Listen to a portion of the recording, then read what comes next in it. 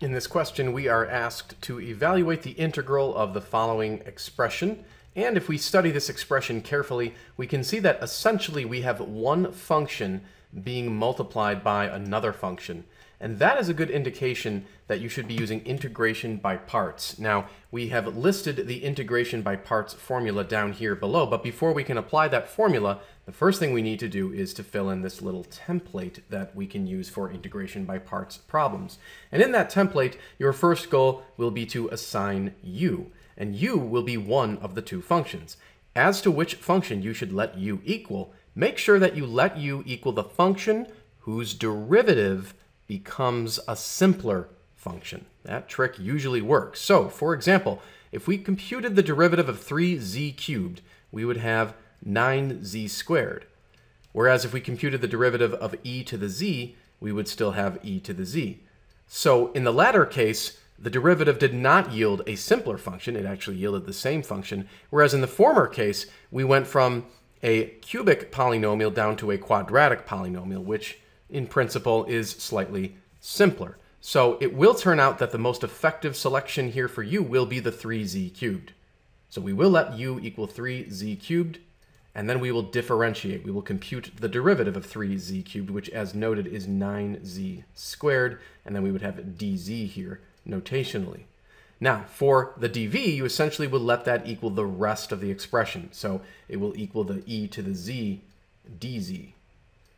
Now, we will not differentiate here. We will actually integrate in order to go from dv to v. But of course, the integral of e to the z is, in fact, still e to the z. Now that we have those four parts, we can go over to the formula and plug them in. So, following along, we have the integral of u, which we called 3z cubed, times dv, which from our chart was e to the z dz. You will perhaps notice that this is just the original problem, so there's nothing surprising right there. But it's the other side of the equation that is most significant for us.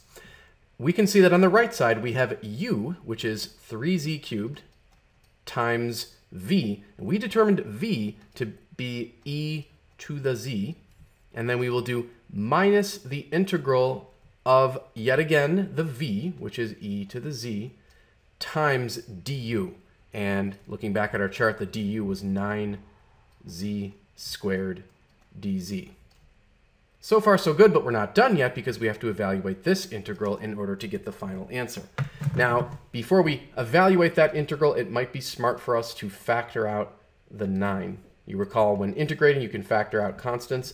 We'll also just switch to a single color for now. So we right now have 3z cubed e to the z minus 9 times the integral of, we'll just flip it around here, go z squared times e to the z dz.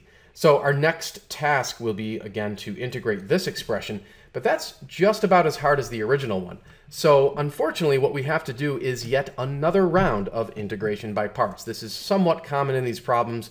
You, in the middle of doing one problem, will end up having to do a second or perhaps a third.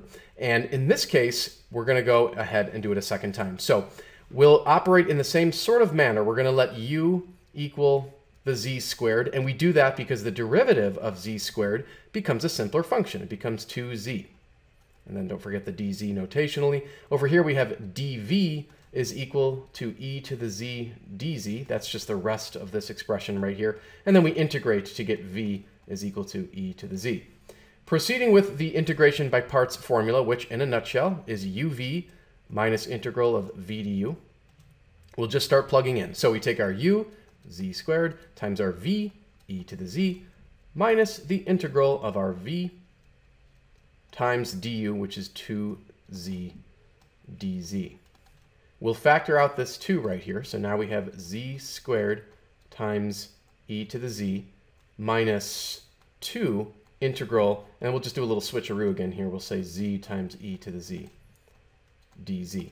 So this right here, remember, is the integral, if we go all the way back up, of this expression that we put in the box. So why don't we do the following? Why don't we take the answer that we had begun to develop, we'll bring it down here,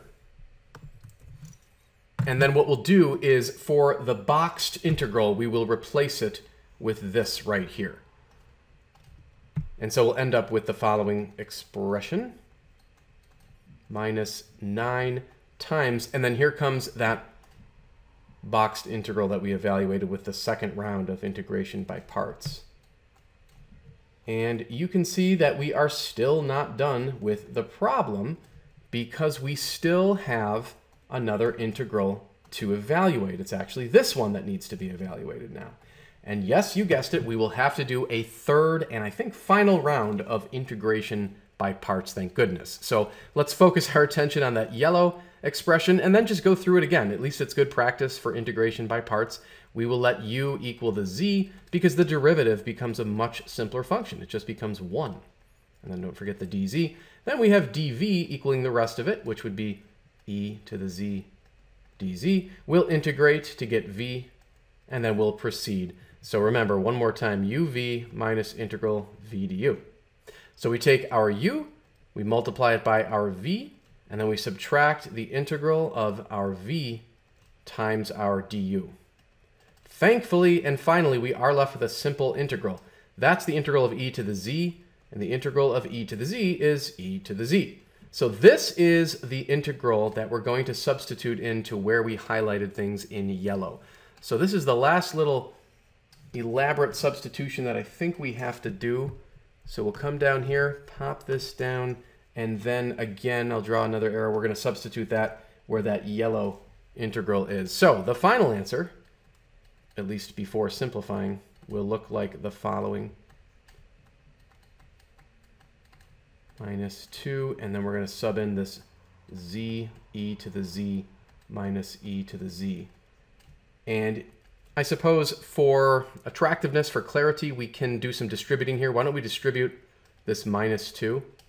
So we'll have 3z cubed e to the z minus 9 bracket z squared e to the z minus 2z e to the z. Now be careful here. It's going to become plus 2e to the z because of course, this minus. And then finally, I suppose we might want to distribute this minus 9 into the 3 terms of the bracketed expression. So here we have it, 3z cubed e to the z minus 9z squared e to the z plus 18z e to the z. Notice the plus again because a minus combined with a minus.